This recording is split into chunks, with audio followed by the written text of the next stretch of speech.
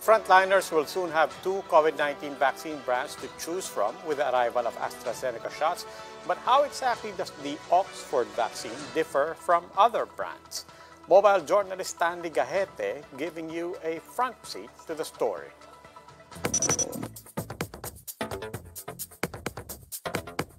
The first thing about AstraZeneca is where they are made. They are produced by British pharmaceutical company. All vaccines are basically the same. The difference is how they tell your body to fight the virus. The most common type is called inactivated virus like Sinovac. It uses an inactivated or dead COVID virus to trigger an immune response. AstraZeneca is called a viral vector vaccine. It works along with other live viruses, mainly adenoviruses, to tell the body to fight COVID-19. Astra was the second vaccine after Pfizer to pass clinical trials and approved for emergency use.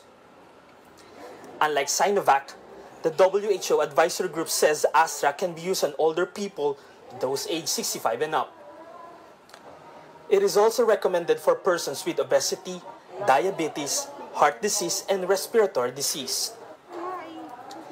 Astra is also safe for people with autoimmune conditions like HIV and for breastfeeding mothers. The UK vaccine has an efficacy rate of 62% for those showing symptoms of COVID-19. A recent scientific study of the Oxford University, currently under review at The Lancet, shows that a single dose of the Oxford vaccine offered 76% protection for 3 months. And this went up to 82% after the second dose. The vaccine has only 74.6% efficacy rate to UK variant.